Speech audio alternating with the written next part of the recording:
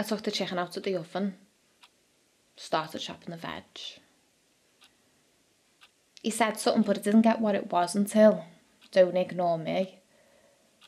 I felt something hit me in the back.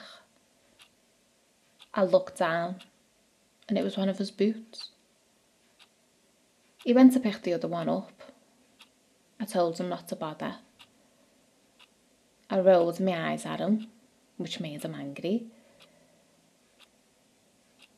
He then come up to me, grabbed me behind the neck, pushed me face down into the food. I could feel the smell and the heat of the garlic burning my nostrils.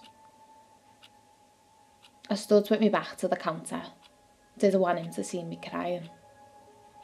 And then that's when I realised I still had the knife in my hand. I turned round and thrusted it out in front of me. He said, "What are you going to do with that? Go on, push.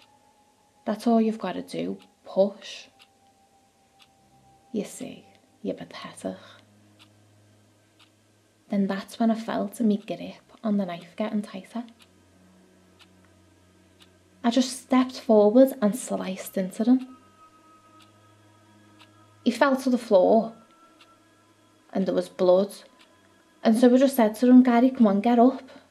Gary, look, I'll make you something else. Gary, please, come on, just get up now. I'm really sorry. Where is he? Like, I do love him. How is he?" I met Rose at university. That's when she chose me and Viv and we chose her. We set up home at 42 Mossbank Drive. Thanks to Charlie. Thanks, Charlie.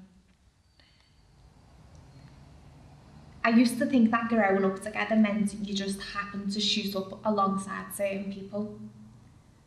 But now I think the way you shoot up,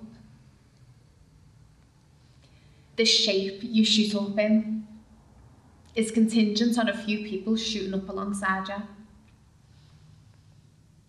And if you had a friendship like this,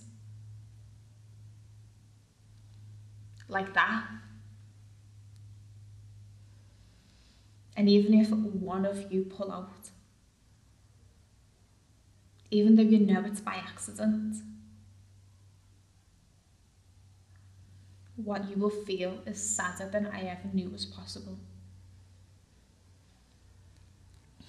Me and Viv will have to continue growing up without Rose. It won't be as good.